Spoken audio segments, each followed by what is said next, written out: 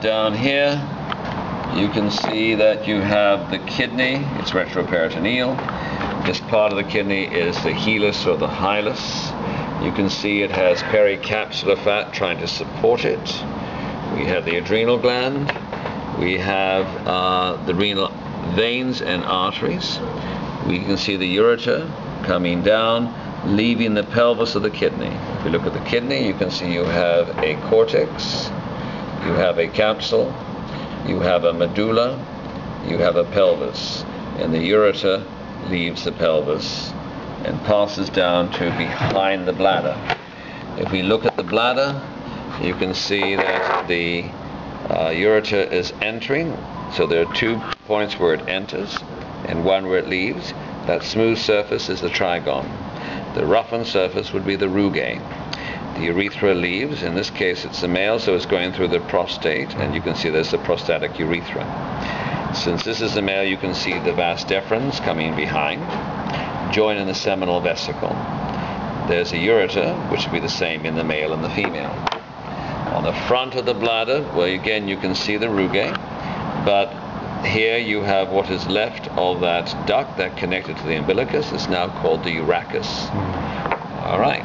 So there you've got, remember before, the blood vessels, there's the arcuate arteries and veins, the interlobulars, or radiates if you wish, the afferent arterial, the efferent arterial, and of course down here the vasa recta, the peritubular capillaries. In terms of the flow, we have the renal corpuscle. Inside is the glomerulus, and outside is Bowman's capsule. It flows into the proximal convoluted tube, which in this one is the more abundant, and it's pink here. It then flows down the descending limb of Henle, which you can see has a thin segment. The hairpin of the loop of Henle here. It then has the ascending limb of Henle. The ascending limb of Henle becomes the distal convoluted tube. The distal convoluted tube becomes the collecting duct, becomes the papillary duct. That's good. If you want to name the vessels, though, you can see renal vein, renal artery. The renal artery forms segments. There is a ureter leaving. All right, there is the pelvic area. There's some minor calyxes. The pyramid flows into it, and these then join to form major calyxes, so it's better on this. So here's your hilus. There's your renal arteries and veins, forming the segmental arteries, interlobar, lobar, arcuates, radiates, and the veins can have the same name, or you can leave out segmental and interlobar. The radiate arteries are and interlobar arteries are the same. We have the cortical area. We have the capsule, we have the medulla. The medulla is divided into pyramids and columns. The arteries are passing up to the base of the pyramid via the columns.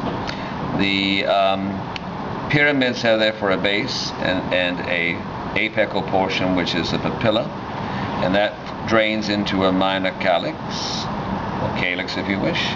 They become major calyxes or calyxes, and then they become the pelvis itself, and then the ureter.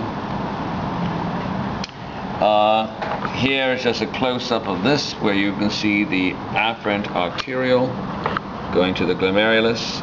Here is leaving and becoming peritubular capillaries.